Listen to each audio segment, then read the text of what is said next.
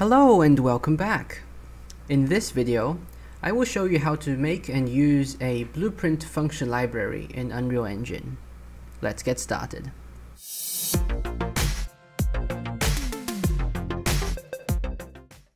So first of all, we need to create a blueprint function library.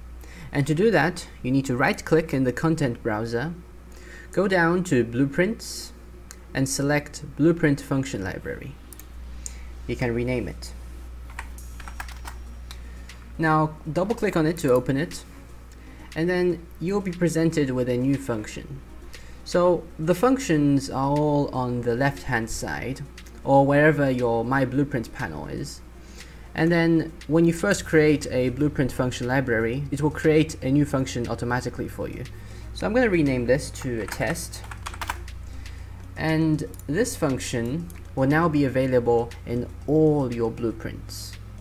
That's the power of a blueprint function library. So for example, in my character blueprint, I have a input which is a G, and then I'm gonna make a play sound at location. So play sound 2D, and then I'm gonna select a sound effects that I have. So we have this play sound 2D, and it's added in the input action. So when I press G, you should hear this sound effect. So that's pretty simple so far. But imagine we wanted to add more code to this sound, play sound 2D. So we can drag this off, and then let's say we do a print string. And then just imagine we have more code that we want to run together with this sound effect. And then we wanted to play this sound effect with the other code in other places in this blueprint. Then we would have to copy this and then paste it in other places. It will get tedious and it will make the code very messy. So that's where we want to use a blueprint function library.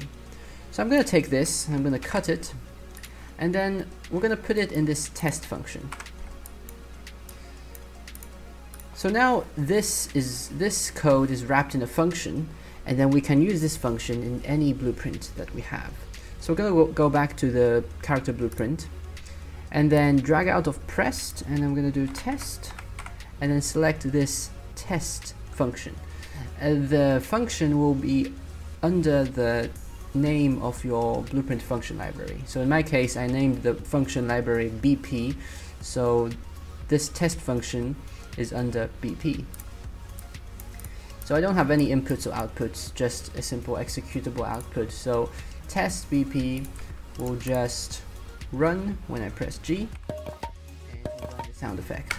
And now, because this is a function in the blueprint function library, I can use this function in any place I want. So I can copy this and then put it in, for example, a spacebar input.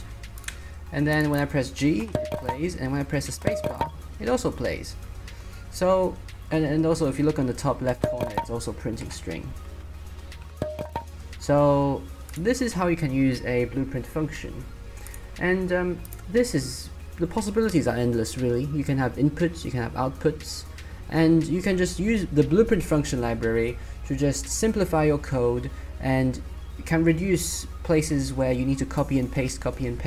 You can just wrap everything in functions, and you're good to go.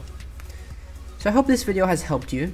If you have any questions, feel free to comment down below, and if you have any suggestions on other tutorials I should make, please comment as well.